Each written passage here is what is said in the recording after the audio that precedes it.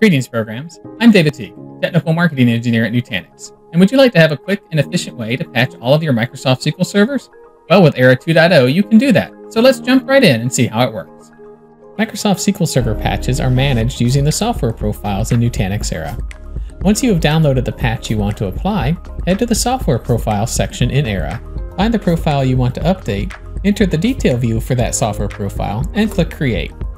You will then provide the patch file on your desktop or a file share. I am updating my SQL Server 2017 software profile with Cumulative Update 22 from Microsoft. Once you provide a name for the software profile, you can give it a description, then click Create.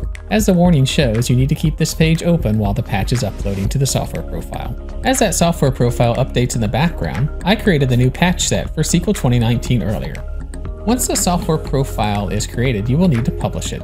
To do that, you will go into the Details page, click on the version that you want to publish, and choose Update. You will check the checkbox acknowledging that you want to publish this update. Once the update is published, all servers that have been deployed from the software profile will be able to be updated with this new software profile. The original profile will still be active unless you delete it. So if you need to deploy a previous version for testing, you can. Now, if we head over to the Database Servers VM menu, we can choose a SQL Server 2019. We can see that it shows that it has an update available. You can then choose Update. If this profile has more than one patch, you can choose which one you want to patch it with. You can choose to patch the server now, or schedule it for later if you have an outage or change window to fit into. Enter the database name and click Update when you are ready to start the patch process. If you head over to the Operations page, you can see what the patch process is. So how would this look if this was a SQL Availability Group cluster?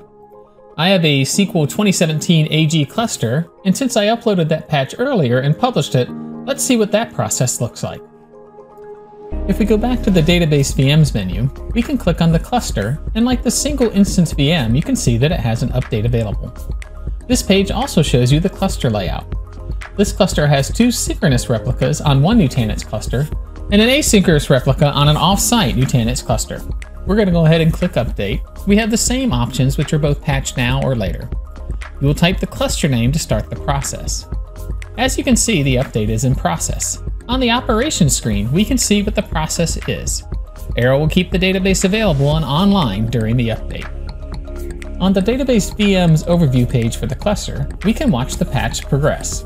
We will see each server VM go offline and the status it is at the time, such as patching, queued for patching, or patching complete.